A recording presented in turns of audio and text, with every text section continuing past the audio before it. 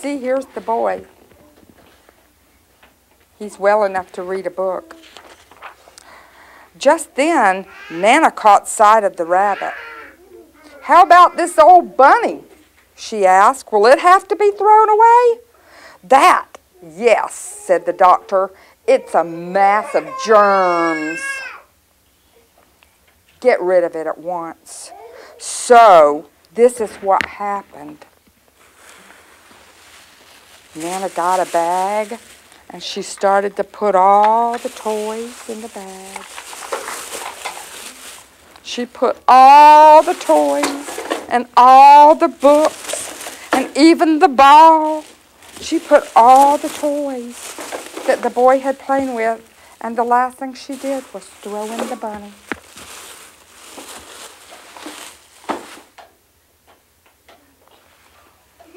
The little rabbit was put into a sack with all the old books and all the old toys and a lot of other rubbish and carried outside to the garden.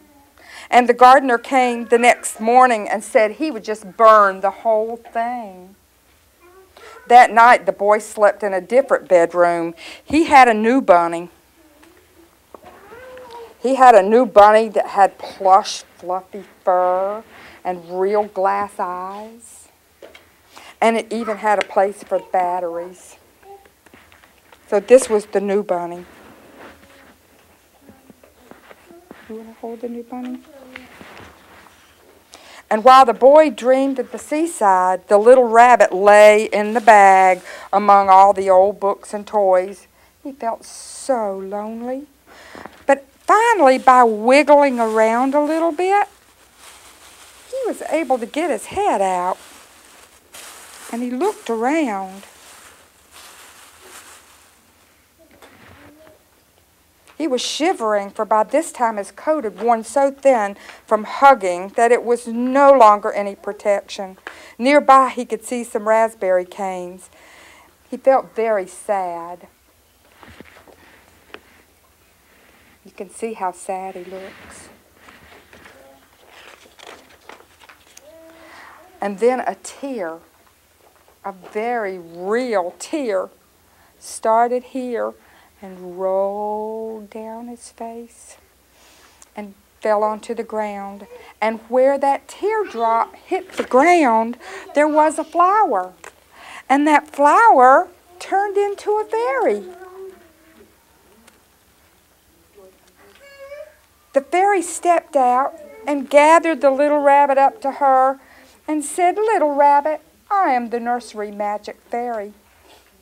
I take care of playthings that the children have loved. And when they are worn out and the children don't need them anymore, then I come and take them away with me and make them real." And she held the little rabbit close in her arms and flew with him into the woods and the open glade between the tree trunks where all the wild rabbits lived. And when the wild rabbits saw the fairy, they stood around a ring to stare at her. They'd never seen the fairy before.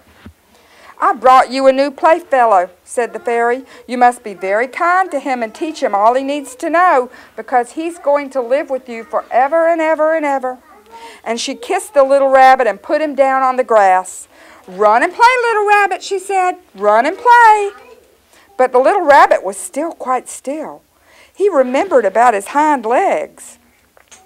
He did not know that the fairy had changed him altogether, but just then something tickled his nose.